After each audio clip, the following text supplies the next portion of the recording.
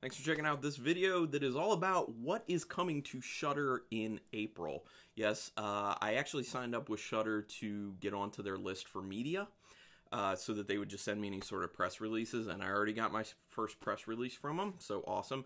So I just want to do these videos when I can for anyone who has Shudder or anyone who's potentially thinking about getting Shudder to kind of highlight, hey, what's coming up in the next month, movies and shows wise, that's kind of like worth talking about. So this is for what's coming out in April. And the day I'm putting this up, people get excited because tomorrow, Joe Bob Briggs, the last drive-in with Joe Bob Briggs. If people don't know about Joe Bob Briggs, look him up. Look up the trailer for the show. Basically, he's like a late night movie host, horror movie host, and he just kind of like gives extra information about certain films and jokes around a little bit in between instead of having commercials. So super cool. So let's dig into it already. So one thing they pointed out, there's a show that's coming to Shudder on April 8th, and it is called The Haunted, and it apparently is a TV show based on Ed and Lorraine Warren cases. So they're, you know, the subject matter for movies like The Conjuring, The Conjuring 2, Annabelle, stuff like that. So if people are interested in that, that's one. They are pushing Lizzie, a movie called Lizzie. It has Chloe Sevigny in it. Sevigny, and Kristen Stewart. Those are the big names. This is their big one they're pushing. It's available April 11th, and it says it's a social outcast living a claustrophobic life that's ready to boil over in its dark, moody retelling of the notorious 1892 axe murder of the Borden family in Fall River, Massachusetts. Freudian slip, I guess. But yeah, people who are familiar with the Lizzie Borden ordeal, that's what this is going to be. So that's one to keep an eye out for. Monster Party is another one they're really highlighting. This one's available April 25th, and it has Robin Tunney in it. That's the only name I really recognize. She was from The Craft, one of the women in The Craft. 3 small-time burglars pose as caterers for a fancy dinner party at an extravagant mansion, but their plan for the perfect heist goes horribly wrong when they discover that the family and their guests are actually a support group of recovering serial killers. Yeah, that one sounds interesting to me. I will definitely check that out. I'm on the Lizzie one, maybe not. I know a lot about the story. It doesn't interest me that much because I've heard about it so much, so I'm in the middle on the Lizzie one. Definitely want to check out Monster Party, and the Haunted one, not for me. I don't really like ghost stories, haunted house things like that. Every now and then, but for the most part, not my thing. Then they're pushing the fact that the last drive-in with Joe Bob Briggs starts. Now, this isn't just a one-time deal. In the past, they were doing just kind of like a special thing with him. It's much more than that right now. He's doing a weekly show. It'll be every Friday night starting at 9 p.m. It'll be double features. From what I understand, it's going 9 weeks.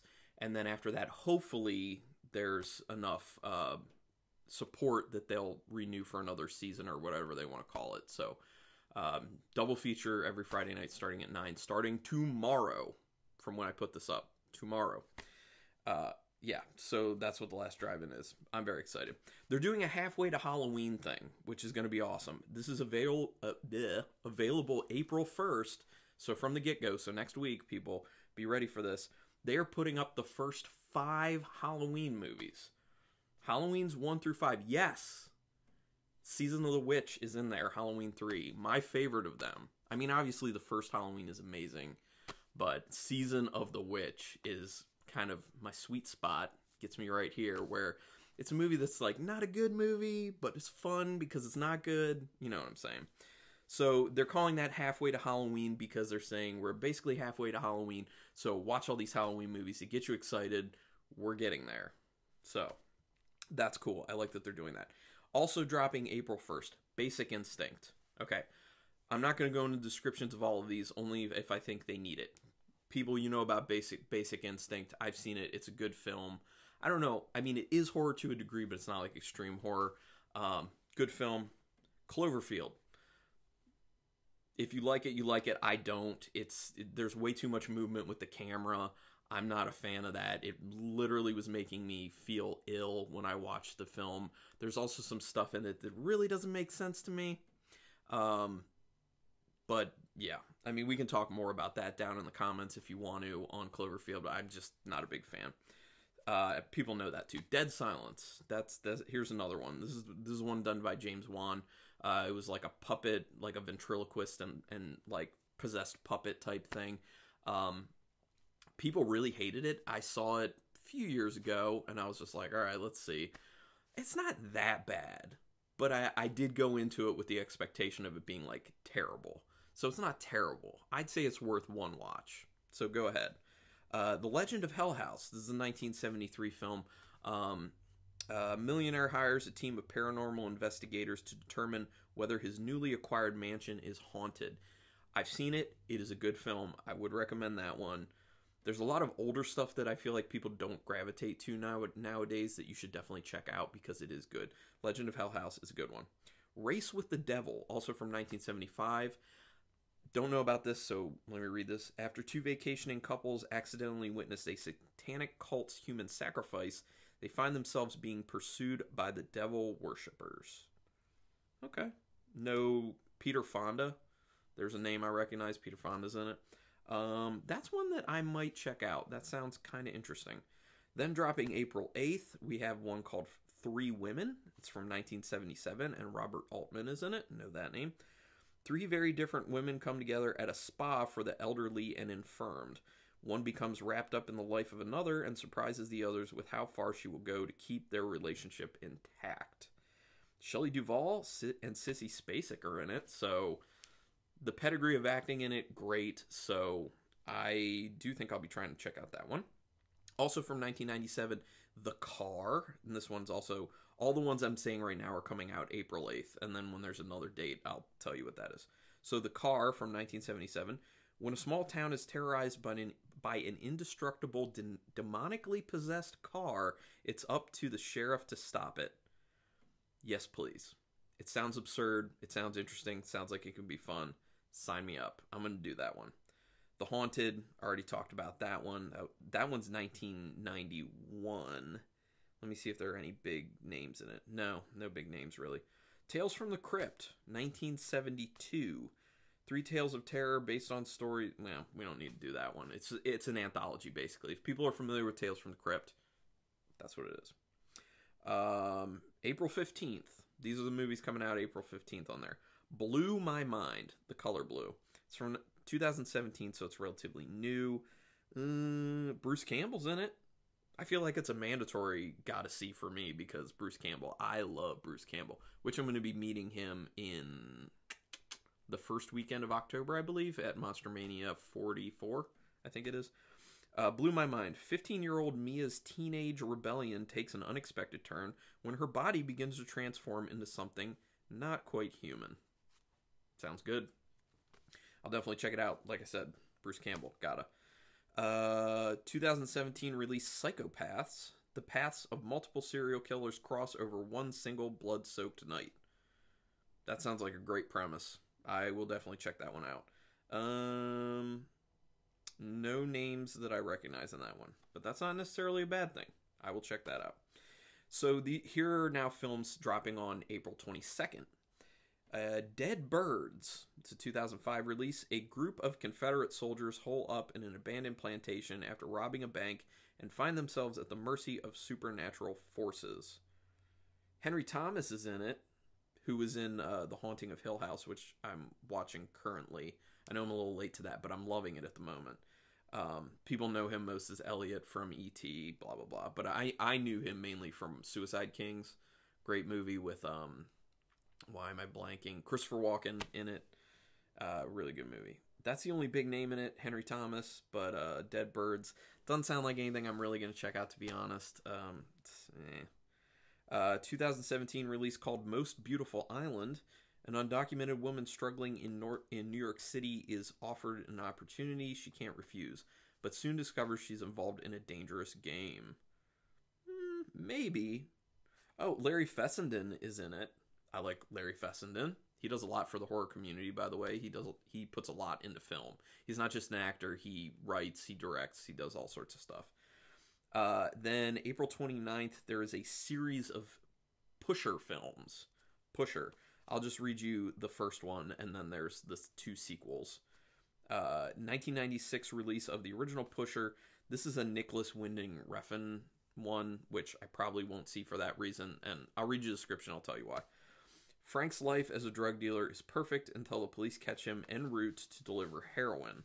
Before he can be arrested, he dumps the smack, but his troubles are not over, for the buyer demands his money back. So I'm assuming that that's more of like a horror because of extreme violence and brutality. But Mads Mikkelsen is in it. I really love Mads Mikkelsen. He does such a wonderful job. If people haven't seen Hannibal, the show Hannibal that was on Fox, Mads Mikkelsen plays Hannibal Lecter, and he does a phenomenal job. Also, the type of kills that they were able to, and crime scenes they were able to get away with in that on regular cable is insane, in my opinion. It's good. I've only watched through the first season, but I really liked it. I will be going back. So yeah, so they have Pusher, and then there's 2 and 3. Other than Mads Mikkelsen, I don't see any other big names. And it looks like Mads Mikkelsen's only in the first 2. Nicholas Winding Refn. I'm not a huge fan because I legitimately hate his movie Only God Forgives. Terrible, awful, disgustingly awful film. Poorly written, poorly acted, just garbage. And Ryan Gosling was in it, and from what I understand, that film was done just to teach Ryan Gosling how to direct. And then what came out of that? The film Lost River that Ryan Gosling starred in and directed, and I don't know if he wrote it or not, but that also sucked. That was terrible. Those 2 were instances of style over substance, which I really hate style over substance, which I know I'm ranting a little bit right now, but the movie Mandy is the same thing because Panos Cosmatos is just like Nicholas Winding Refn. God, it's hard to say fast. And it's just like, it gets me every time with these directors, these writers/directors who are just like, I'm just going to make it look so good. I'm just going to make it look awesome. And they're just like, whatever about the story. Although I will say with Mandy, there is an interesting story there. It's just a story that only needed an hour, not 2 hours. And I will concede the film looked really good, but when you're making things that slow and the story doesn't support a pacing like that, it's just not good, in my opinion. But Nicholas Winding Refn is a very similar person, and Only God Forgives is so terrible. And what came out of that, Lost River, is also so terrible. Actually, it's better than Only God Forgives, but it's still not good. The only thing that I have seen of his that I really did enjoy, and a lot of people did, was Drive, with Ryan Gosling in it. I think it was Drive. I'm getting mixed up between Drive and Baby Driver at the moment, but I'm pretty sure it was Drive. Had an awesome soundtrack, looked great, pretty good. That one's slow, but not too slow for what it was. So, I don't know, but I won't be watching that. So anyway, those are the main updates.